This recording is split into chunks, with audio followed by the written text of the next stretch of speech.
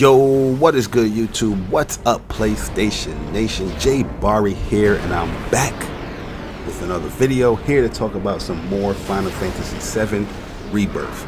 So this is going to be Final Fantasy VII Rebirth news number 4. You know, yesterday I did news number 3 with, including, Crisis Core Final Fantasy VII, reunion within that video. But in this video, we're going to be talking about a lot of the things that, or the interview that I missed, or didn't include in that previous video. So we're going to do it in this video and break it down, talk about it, give my thoughts, and all that good jazz. You know what I mean? But before I do all of that, I want to, say a huge thank you to Audrey and Genki on Twitter, because they're doing a great job over there. Translating some of these interviews that's being done in Japanese and all that stuff, from like Famitsu and the Genkeki websites and all that stuff, and they translate them, put them up on Twitter, so people from like us, from the West, can read it and understand what's going on, what these developers are saying when it comes to these games that we love. So yeah, big shout out to Audrey, big shout out to Genki.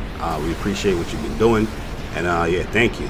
But this video, man, this is pretty much confirming a lot of the things that I've been saying for like months now or years now when it comes to like the Final Fantasy VII in general, and the remake in general, and the sequel in general.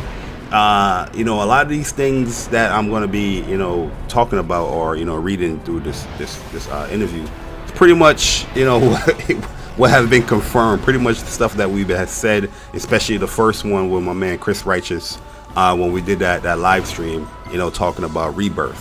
And we had many conversations talking about this and telling people in this spaces and videos. And, some people be like, I don't know, man.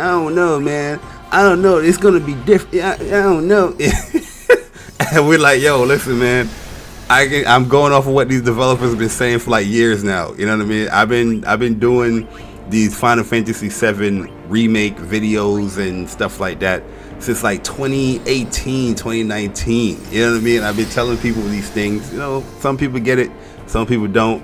But it's just it's funny to me now when I read these interviews and I see people tweet about it, and I'm like, oh guys, look, confirmation. I'm just like, yeah, it's good that you're getting the confirmation from the dev, but these are things that was mentioned and said by a boy for a long time. But let's get into it though. Let's not be cocky out here, and let's get into it. So the first question that was asked here is that since the current titles Final Fantasy VII are remake, reunion, Rebirth, can we assume the next title will also start with a re? And this was pretty much confirmed as well.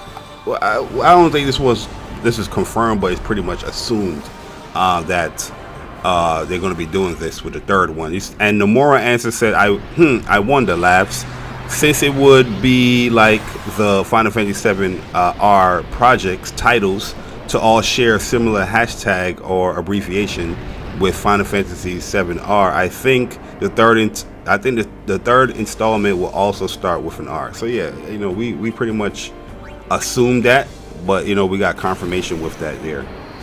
And then the next thing here that was said is that I'm quite intrigued with the cutscene in Final Fantasy VII Rebirth where Cloud and Sephiroth is walking. Nomura said since the announcement of the trailer was only a teaser one, there wasn't much information in it.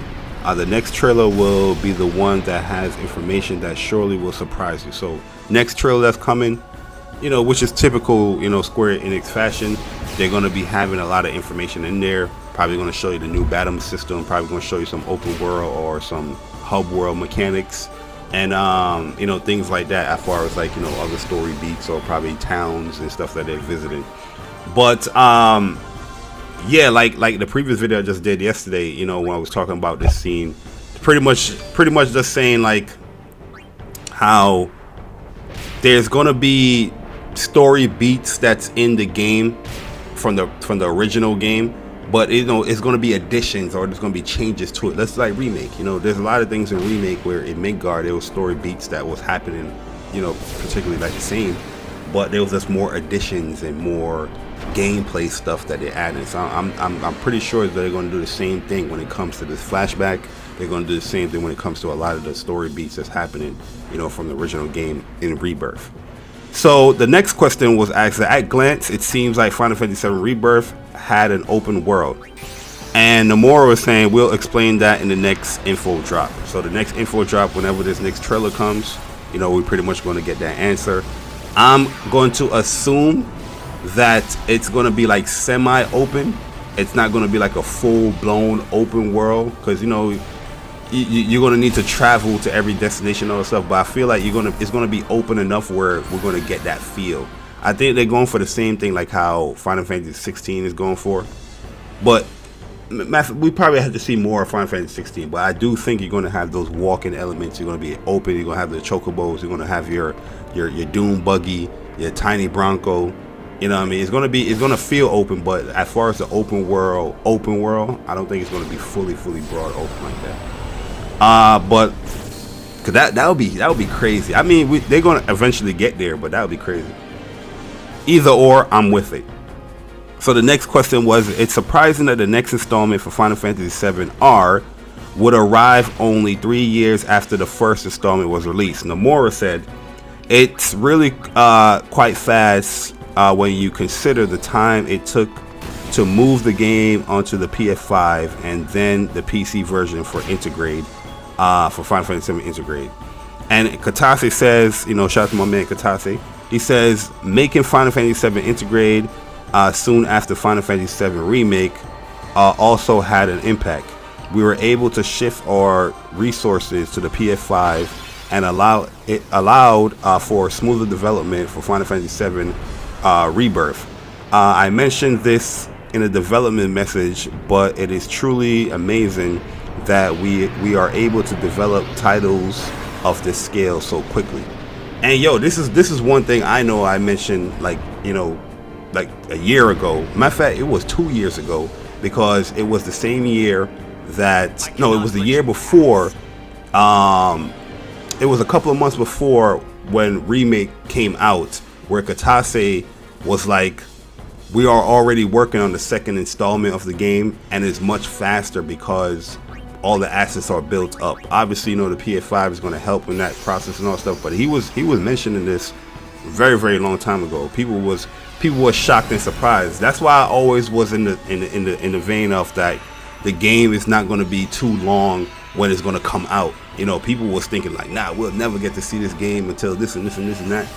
But I always was in the vein like, nah, because this is what he was saying. He was like, yo, the development is going to be much faster and quicker, because they have that stuff built up already and done. But now they can expand upon, and look how fast they did Remake to Intergrade. You know what I mean? So the next question was, will Cloud, Barrett, and other main characters have a change in their 3D models from Final Fantasy VII Remake to Final Fantasy VII Rebirth? Nomura says, no, I don't think there will be changes. However, we made some alterations to Yuffie's model in Final Fantasy VII Intergrade, and some characters did receive adjustments too.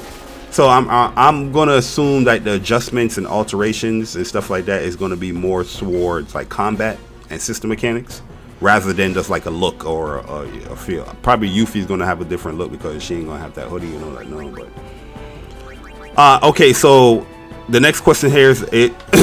There are many who hope to see Red 13 playable in Final Fantasy VII Rebirth. Nomura says, please look forward to it. Obviously, Red 13 is going to be playable in Rebirth.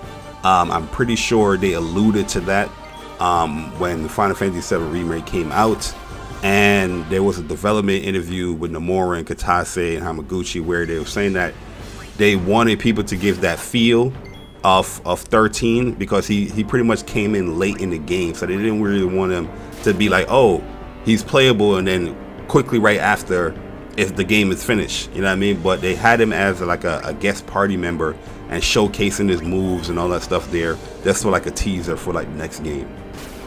And the next question we have here, this is the final question. He says, what, and this is the one that, you know, pretty much I might get a little cocky, but I'm gonna calm down. He says, what exactly will Final Fantasy VII Rebirth cover when compared to the original game? Katase says, while I can't reveal a clear picture for you, there will not be any lack of major events that appear in the original game. However, the locations that appear in the original game might be presented in a different order. Pretty much they're saying it might not be presented in the same order of Final Fantasy VII Rebirth. So pretty much towns and events might be a little bit different, but they're not taking any of that stuff away, which we pretty much said. The chronological order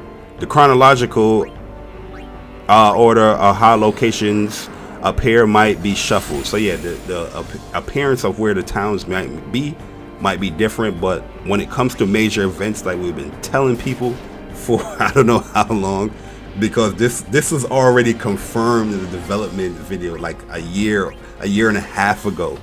You know what I mean? Probably like 2 years ago. People was not trying to hear what we was telling people. That it's like, nah, the game is different. The game has changed. Destiny and all that stuff. I say, yeah, that's understandable. There's going to be some changes in the game, but they confirmed this already, that major story beats will be in the game. However, just like Remake with Midgar, like I said, certain additions here and there, you know, has happened. Certain applications has happened to those story beats just because it's a new, fresh game that's building in the current age. Obviously, there's going to be changes, but the story beats itself is going to be the same. And the more so, in other words, even though the order of locations have changed, that doesn't mean the location is omitted. So please do not worry about that. So yeah, you know, this is pretty much them rehashing a lot of stuff that they've said already in prior, you know, development articles and interviews. But it's just good to see that we're getting confirmation here, because a lot of people, you know, still had these questions, you know, and I understand that I'm not a big platform, so people ain't gonna really try to listen to me or hear what I gotta say when it comes to my favorite game of all time. You know what I mean? And some of my favorite developers of all time. But you know, at the end of the day, as long as people's getting the information, and now people are being current when it comes to this information and it being actual, now they're getting the correct stuff. It's just good to see that the stuff that, you know, they're saying, you know, is being confirmed now. But yeah, let me know your thoughts in the comment section below, guys. What's your thoughts on Rebirth? You know what I mean? Like, is this something that, you know, that is tickling your fancies? You know, it does hearing that the original story beats and towns is going to be in the game, even though it might be in a different order. Let me know your thoughts about those stuff, man. But hopefully you guys enjoyed the video and all the information. Once again, big shout out to Audrey and Genki for translating this stuff. But yeah, I'm gonna holler at you guys later. It's your boy Jay Bari. I'm gone. Deuces.